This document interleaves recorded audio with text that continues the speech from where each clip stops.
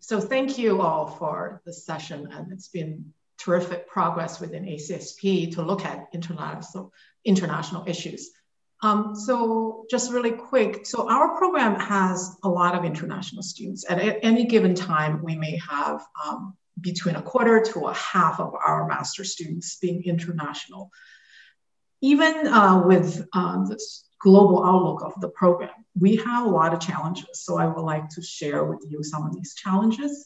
And also just as an international student myself many decades ago, some of my own experience. And so my presentation is a little bit about how we actually get to do all the great things that the previous presenters have, told us. So the Global Task Force has really identified, just to have students bring to the classrooms can be an important way to broaden our curriculum, right? So the students' experience is really important. But as we all know, there's a lot of discomfort. And just, so I'm speaking also on behalf of a very large number of adjunct faculty in our program. And so working with the different cultures and cultural differences.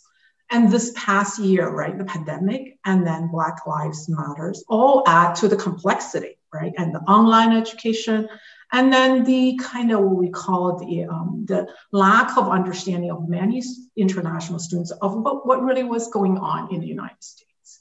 And as Farnak was also saying, knowledge is marked by power relations. And how do we deal with all of that? I don't have, great answers. I just want to share with you my experience. And then, because of the large number of international students we have, particularly many from one single country, China, and they form these social cliques and isolation. How do you really work with that? And so I just have a few things to share with you. But the class dynamic really changes, meaning the classroom dynamic really changes with the large number of international students. We are also getting more and more applicants from Africa, from other Middle Eastern countries. And so we're seeing the classroom really as a microcosm of the world. And so, so I wanted to share that experience. And I think first is to be honest and confront that discomfort, that recognize the knowledge is co-created and context-based and welcome student sharing of prior experience. Even with a lot of global expertise in our faculty, we recognize we cannot cover many of the fronts. And so we've taken an approach that we don't try to specialize in regions, right? We try to really recognize that discomfort. And whenever possible, we even try to use in the core curriculum some broadly comparative approach, and so allow students to bring in their home experience.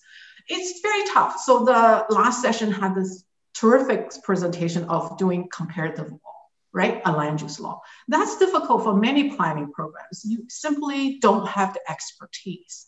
And students come from many different countries, and their understanding of US planning law can be really hindered by a number of factors. So this is just an example of something that could be used in the planning law class to allow students from different countries to do a comparative kind of assignment and assessment. And of course, to allow students to really introduce those experiences to share with other students. And so that's sort of one thing we've been doing, and not very even. Some faculty, especially with discomfort, still have resistance to that. So we're taking it very slow. And then secondly, as I mentioned, we try not to say we have courses on China, have courses on Africa. We simply couldn't do that. And we also really try to introduce global throughout the curriculum. We do have a concentration on international development and planning, but I think the core framework we use is to really try to bring the global North and South in conversation. That is not to basically pigeonhole different country experiences in different parts.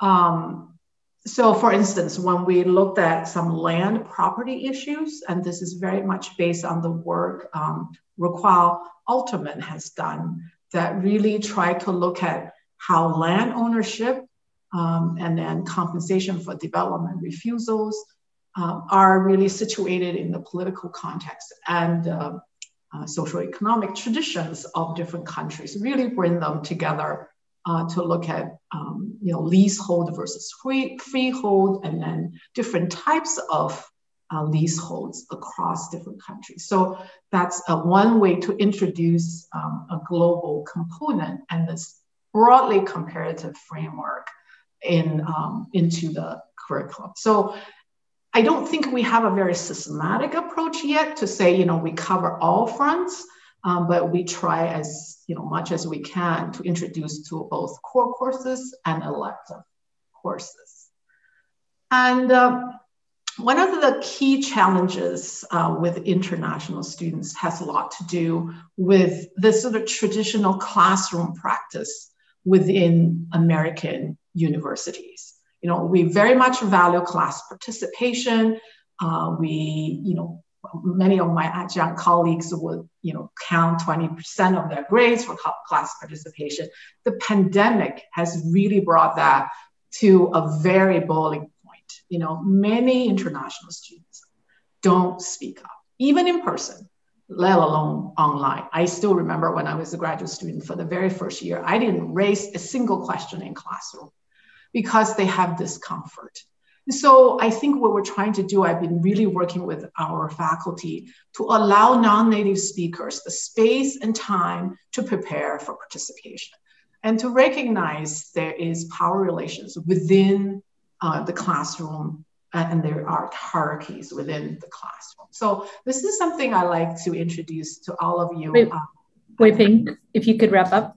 Yep, there's one more sec. So this is a social e-reader that allows students to raise questions to readings and then help each other beyond classroom. So last but not least is this social e-reader that we've been using, a number of our faculty now have been using, and really so students have more support outside of the classroom and students also can help each other beyond the classroom. So those are just the few things we've been doing in our program to really get international students to feel more part of the large community and to share their experiences. Thanks.